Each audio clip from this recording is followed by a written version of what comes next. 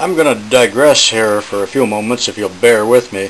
I was just digging through my drawer where I have many pairs of vice grips of all different shapes and sizes, and I got the sizes that I need up here. But as I was doing that, I was thinking, well, I bought a bunch of these last year at an auction. They're all brand new, still in the package, and they are made in USA. I think they were a couple years old and somebody died, and I was fortunate enough to be able to buy them. But all of the new vice grips are now made in China. I think it says Cooper Industries or something on it, or Irwin. Maybe it's Irwin now, and they're just a big old conglomerate that probably also makes cheesecake and braziers. And maybe the quality is okay, but I'm old-fashioned. I like things made in America. You know, China will not need their 100 million man army to take over the United States. All they got to do is foreclose on some of the loans. Okay, that's enough of that. I'm sorry. I have drilled the holes in one piece, vice gripped them together, and now I'm going to proceed to take the wonderful invention here of the transfer punch, which I've shown you before, and we'll transfer all four of those holes, hitting this with a hammer, and then I'll take this piece over to the drill press and drill them out 13/64, and then I'll tap them. Then it's ready to screw together. And it's starting to shape up now, so you can at least see what the thing looks like. Got a fairly good alignment here with my half laps. Never good enough, you know how it is. If you're a perfectionist, you want it to be perfect, and few things are perfect in this world. I got a little overly anxious there, and I'm kind of set up the engine to see what the actual thing is going to look like. So this is the first time that I've seen it and that you've seen it. Never mind these ugly screws here. I am going to put some proper screws in there, and for that matter I'll probably fill them and hide them. But there it is with the cylinder head on and the flywheel setting in its general place, and there's the crank. So the whole thing is about 15 or 16 inches high.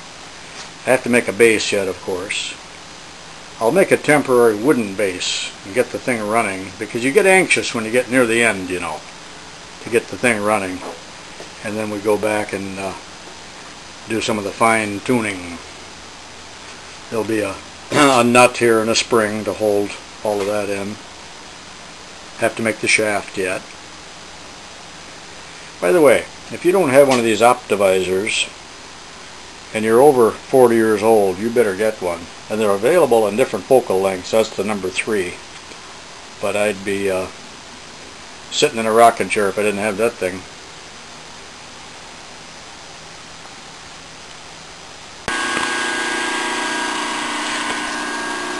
This is the surface that the cylinder oscillates on, so it needs to be true. And I've got about 1.5 inch cutter here, and I'm going to take a couple passes off that, take off as little as possible, but I would like to get it trued up as best I can. But notice the setup here. I'm on a couple parallels because of this hub down here. When you make a setup like this, always make sure that your parallels or your packing is directly underneath where you're clamping, so the work does not flex. Also, try to always get your T-bolts in perfectly vertical position, not cocked. And you don't need to over tighten this on a setup like this. I'm taking a very light cut. If you over tighten it, you just get yourself into trouble. But you do not want it to come loose either.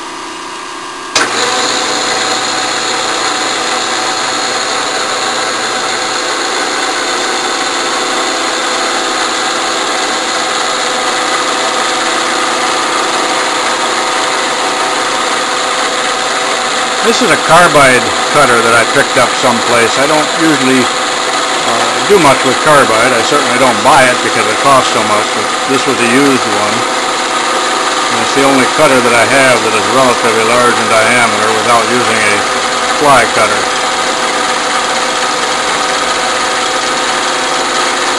And I'm not going to show this entire operation. That's enough.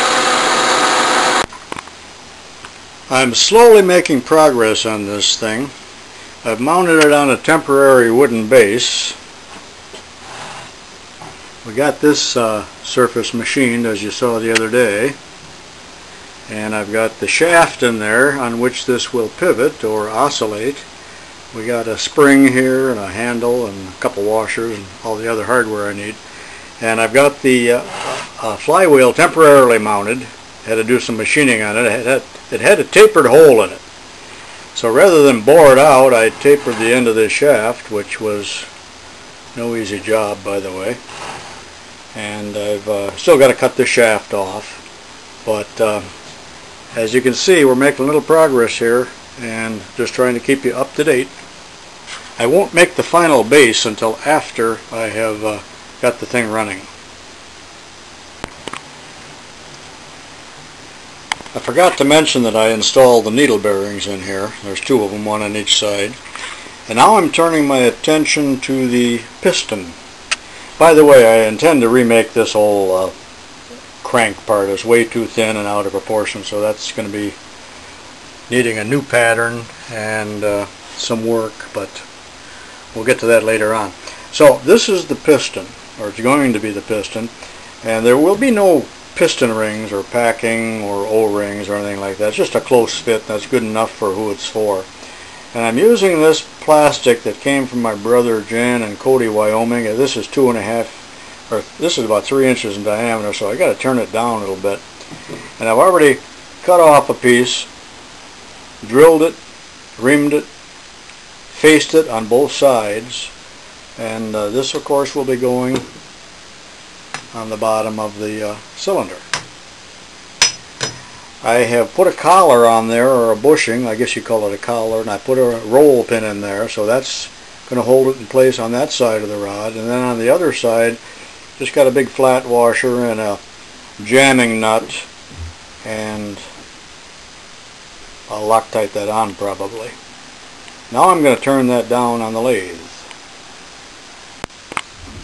This is the end of the piston rod where I've got the collar, and the reason for that undercut there was that's where I ended my thread.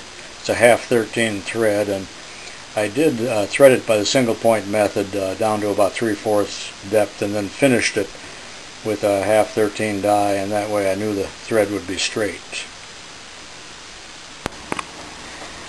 I'm going to turn this piston to diameter on my little hardened speed lathe, and the reason I'm doing it on this lathe is that I do have a collet set up here, and this is an extremely accurate lathe, and I know this to be running perfectly true. And I want this piston to be concentric with the piston rod. So I'm turning it on the rod and will never remove it from the rod, and consequently that's why I'm doing it here, and I'm taking it down to 2.508 inches, which is the diameter of the bore. Now if this center hole is not concentric with the little inset that we've got on here when it goes into the cylinder, and then this being concentric, we are going to have a binding as the piston moves up and down. And that's why I'm going to such care to try to prevent that from happening. I would like a nice free fit through this hole, but no air or steam escaping, and I want a good fit here with perfect concentricity.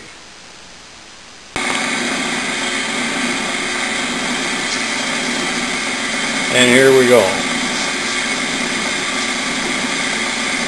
This is probably about 10 minutes worth of turning, and I'm going to take a series of small passes. I don't like the way those plastic chips wrap around there, but at least they won't cut me.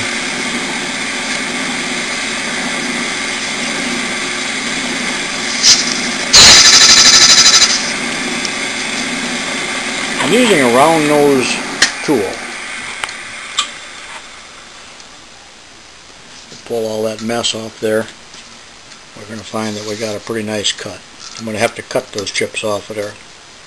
Alright, we'll return when this is turned down to diameter.